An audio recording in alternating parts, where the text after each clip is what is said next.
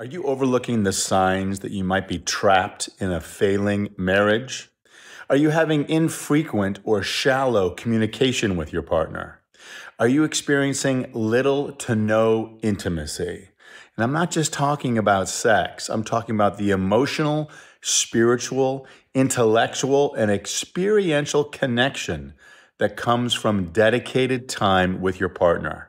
If you're experiencing all or any of these things in your relationship, it is time to do something different.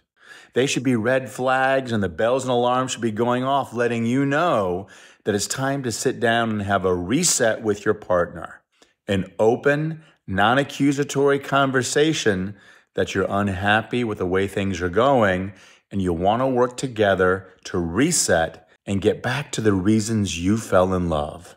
If you're just 1 degree off with your partner, over time, you can end up in a totally different destination than where you want to be. Take the time, ask for a reset, have a non-judgmental conversation about where you'd like to be with your partner in life. Remember, all we have is this moment.